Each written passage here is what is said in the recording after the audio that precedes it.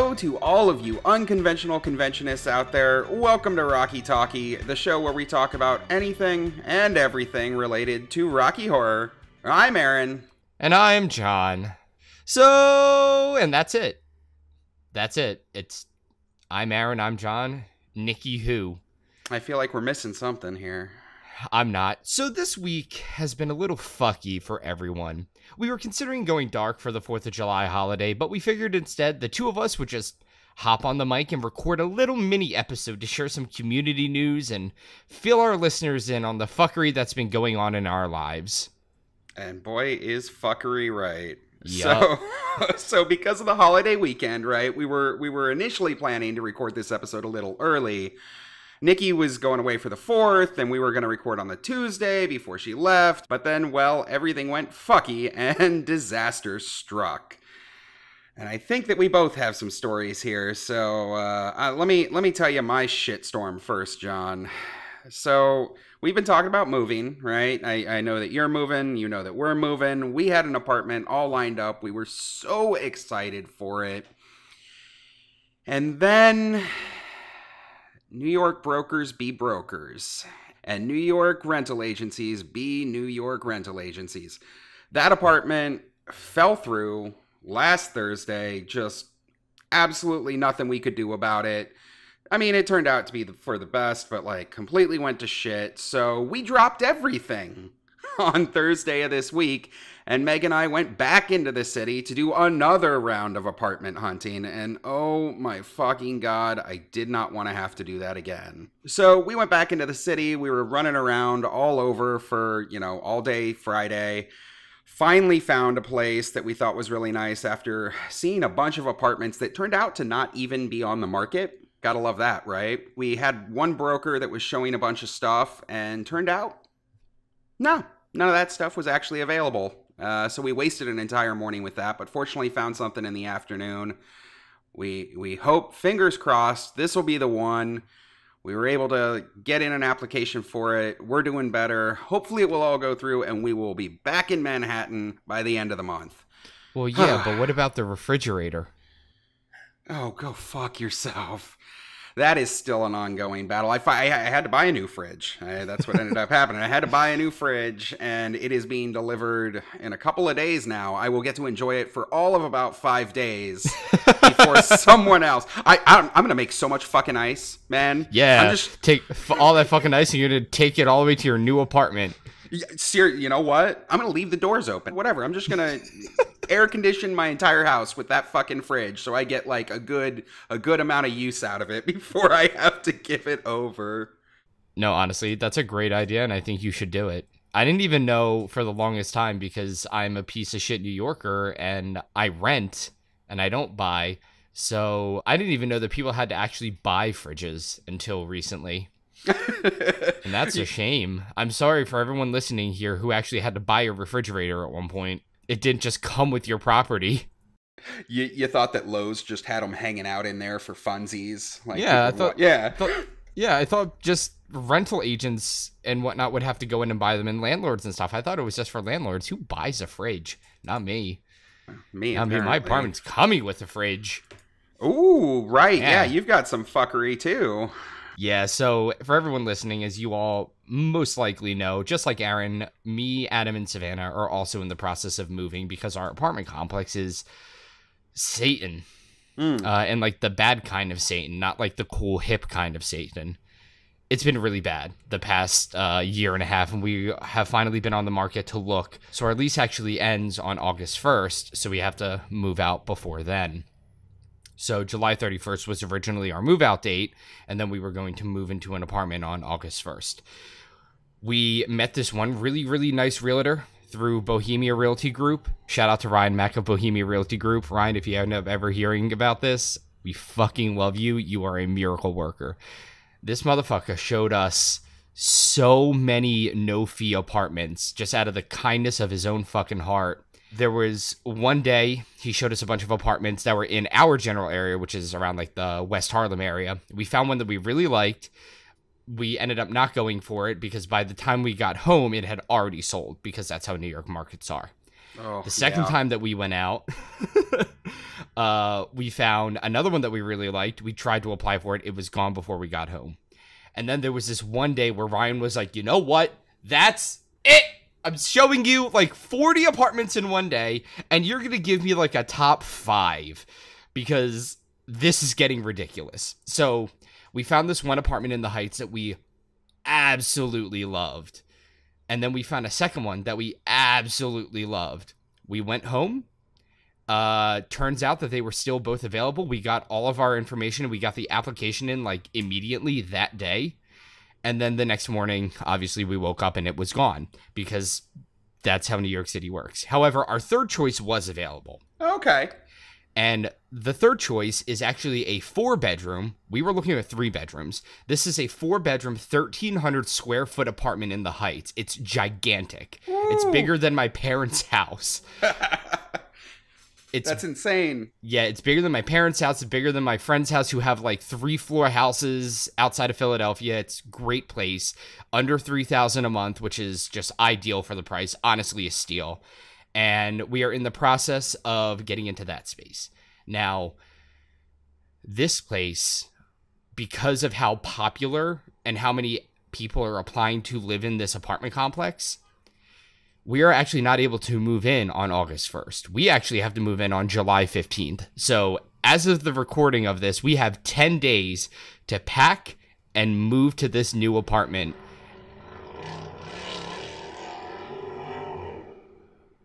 I hope you get in an accident. And it can't come soon enough, it sounds. Yeah, it really can't, because we're on like a nice, quiet residential street. Obviously, there's going to be like parties on the streets and whatnot, but like I don't have to deal with that anymore. We're on the 2nd floor in an elevator building. So even if the elevator's broken, we just walk up the stairs because we are able to do that. No pet deposit, no pet rent. We are right across the street from a lot of folks in the NYC Rocky cast. It is a fantastic area. It's a fantastic apartment. And honestly, I'm happy that we ended up here rather than the first 2.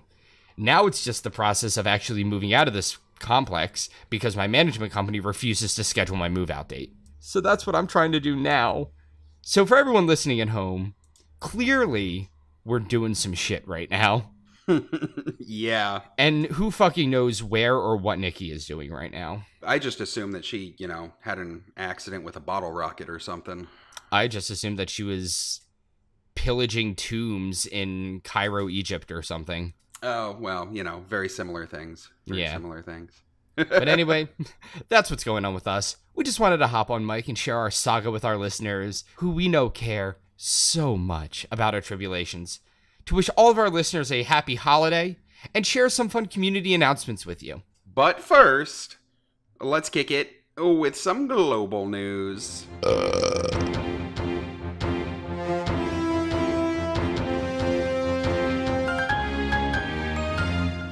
Global news.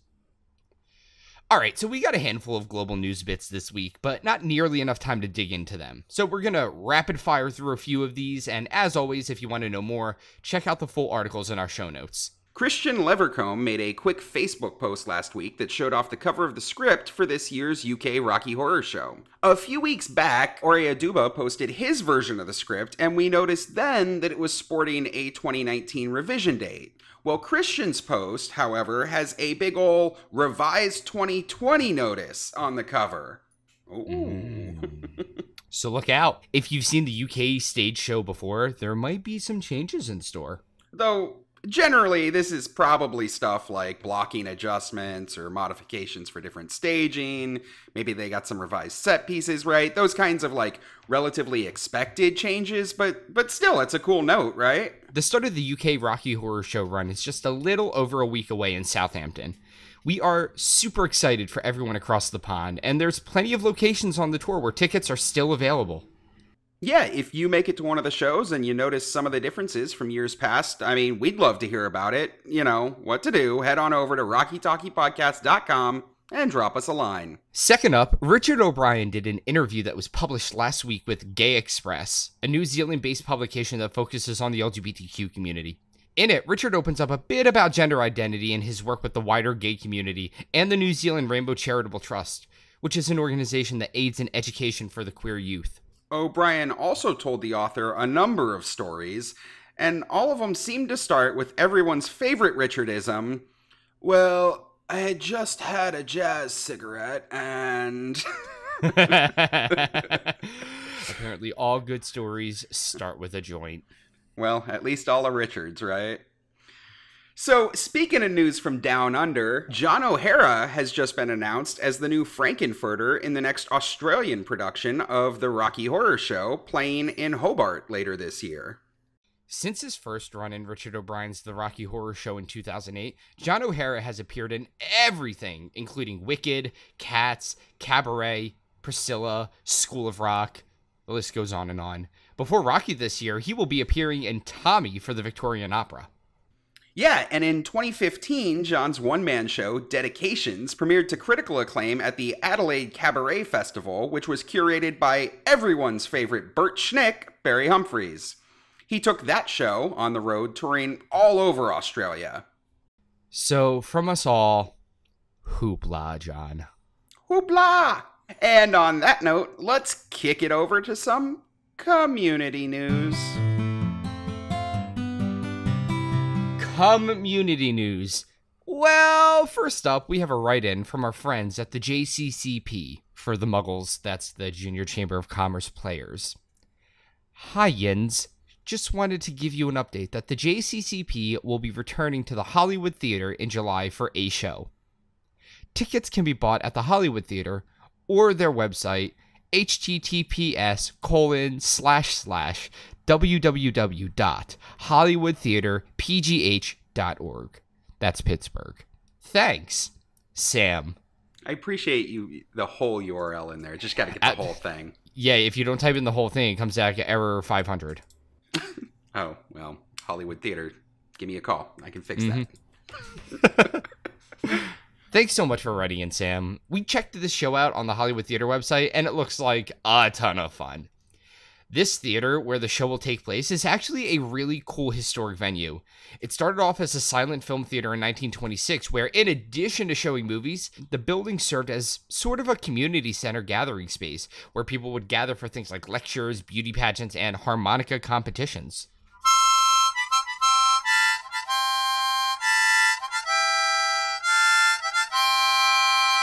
I competed there. You're getting much better at that, dude. I know, right? That's kind of scary. So the theater has changed hands a number of times over the years, but it always seems to find its way as sort of an artsy community center as well as showing movies. The theater reopened most recently in 2011 and still hosts functions like Breakfast and a Movie, which honestly sounds like an amazing way to market Rocky, except you start serving breakfast at like 2 a.m. after the movie lets out. Yeah, that sounds you're cool. A genius. Yeah, I mean, this sounds like a perfect venue for Rocky. It's absolutely gorgeous, it's a historic theater, and it's got its roots in community productions. Like, what else could you ask for? And we are so excited for our pals in Pittsburgh to be heading back to the stage. We are thrilled for you guys, and we are wishing Yins all the broken legs as we head back to new normal. And like we said, if you're in the Pittsburgh area and you're interested in buying tickets, you can find them at HollywoodTheaterPGH.org. The show is on Saturday, July 24th at midnight. The JCCP is an amazing cast full of extremely talented performers, and we cannot recommend their performances enough. Hell yeah. Next up, as you all know, Staycation Con will be held from July 16th to 18th. Now that's just a few weeks away, and they're going to be hosting a virtual art gallery for all of the ridiculously gifted artists within our community to showcase and sell their work. So today, we'd like to spotlight one artist in particular. So this coming Tesseract Staycation will mark the debut of Lola Montez art, featuring a fully illustrated Rocky Horror-centric calendar for 2022. Lola Montez art explores themes of sexuality, kink, and that weird feeling you get when something gets you curious and weirdly turned on. The calendar will be available for purchase starting July 16th, and if you're interested in checking it out, you can follow the links in the Tesseract Staycation Art Gallery. So we're thrilled to be able to highlight this artist and her calendar. Lola Montez is a New York City cast member, full disclosure, and as such is very near and dear to our hearts. She is incredibly talented. I mean, Meg and I have a ton of her artwork hanging all over our house. Some of it's Rocky themed, some of it's not. Meg's favorite collection is this set of illustrations that she had her do on cocktail napkins at the bars after Rocky Horror shows. Oh, I'm one of them, aren't I? Yeah, they feature such things as John holding his penis, me holding my penis. She draws a lot of penises. And they're very, very well drawn. So, yeah, no, they're fantastic. We love her art. We've actually had the opportunity to take a look at some of the art for this calendar that she's going to be debuting at Tesseract Con, and it is adorable, doesn't even do it justice. It's fantastic. We know she's been working really hard on putting this together, especially for the con. Everybody out there, you guys are going to absolutely love it. Yes, it is going to be great. The entire virtual art gallery is going to be amazing, of course. It's one of the things that I'm most excited to be able to check out on con weekend. But it does always feel especially nice to be able to rep your own cast members. If you're going to be viewing the gallery, please stop by and show Lola some love. And with that, I think it's time for everyone's favorite Nikki-flavored segment, the wrap-up and the goodbyes. That's all we got for today. Bye. We want to thank Sam and Lola for writing in to share the news, and all our listeners for sticking with us through our in-real-life chaos. We'll be back next week with a full-length episode for all of you guys. We promise, we promise, we promise. Bye.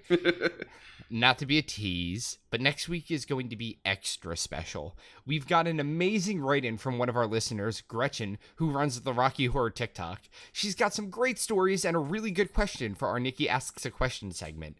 Aaron, I know you're really excited about this one.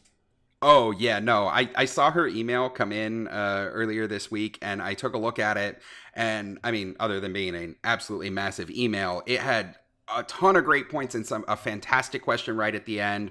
I'm super excited to get to talk about it. It's about a topic that we've discussed a little bit on the show before, but it takes it in a whole new direction. I'm going to have to hit up a couple of people, probably some old school members of the New York cast, and see if I can get some info out of them. And I'm really excited. We're going to be covering that next week. I'm pumped. If you're like Gretchen and you've got a question that you'd like us to answer on air for Nikki Asks a Question, or some community news that you'd like us to talk about, like Sam and Lola, or even a cool story to share with the community, we would love to include it on our show. Just go to our website, rockytalkiepodcast.com, and fill out our contact form to tell us about it. If you are enjoying Rocky Talkie, please help us out by rating, reviewing, and subscribing to the show. It makes the podcast more accessible to new listeners, which really helps us to grow the show. And if you want even more Rocky Talkie content, check us out on Facebook, YouTube, Instagram, and TikTok, all at Rocky Talkie Podcast. We'll talk to you next week. Well, me and Aaron will talk to you next week. We'll see if Nikki gets trapped in like a sarcophagus in the fucking Giza pyramids or something. I told her she needed to bring that bag of sand. Can't steal the little idol without putting the sand there. Yeah, gosh, have you ever seen Indiana Jones? It's a wonderful documentary series. It really is. Bye! See ya!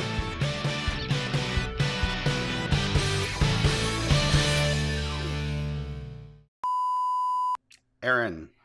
John. Nikki can go fuck herself. Yeah, yes you can. That's it. Boys' night out. Let's go. It's from Billy Madison. Oh, yeah. Someone is peeling out in the background. I can't wait to move into a soundproof room where I can do this without having to stop recording whenever somebody burns metal. Much better. And we noticed then that it was Kitty. The cat just sat down in front of the screen. Thank you, cat. That is, I can't read the script, Kitty. You can't read in general. John's one-man show, Dedications, premiered. I thought you were talking about me. Did you do a one-man show in 2015? Probably. Yeah, but I think Savannah was the only audience member. Anyway. Yeah, valid. And that weird feeling you get when something you get... And that weird feeling you get when something... When you get... What? And that real feeling you get when... Something when you get curious and weirdly turned on. When you do so much you could do anything. The artist is your mom.